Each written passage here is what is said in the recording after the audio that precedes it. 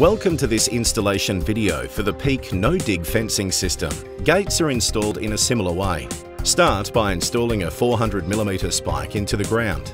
Position the gate along the string line and rotate the installed fence panel into position so the hinges on the gate fit between the fence panel tabs. Insert a post through the gate hinges and down into the spike. Insert the provided pin to secure the post to the spike. Install a second 400mm spike, allowing for the opening of the 840mm gate. Slide the latch retainer onto the post and insert through the fence panel and into the spike and secure with provided pin. Position the retainer in line with the latch on the gate, then mark and drill two 4mm pilot holes through the side of the post. Finally, fasten the retainer to the post using the provided screws. Peak no-dig fencing is stocked exclusively at Bunnings Warehouse and is available in select stores and through all special order desks.